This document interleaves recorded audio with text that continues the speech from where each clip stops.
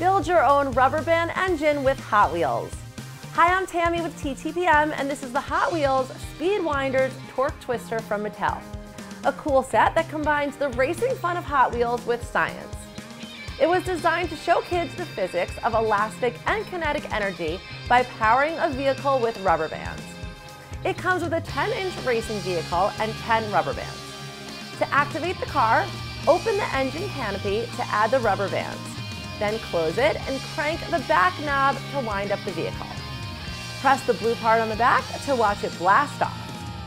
Kids can experiment with different rubber bands, including ones they may have at home, to see how the speed of the car is affected. The car also features front steering for racing in different directions or to try to pull off some awesome donuts.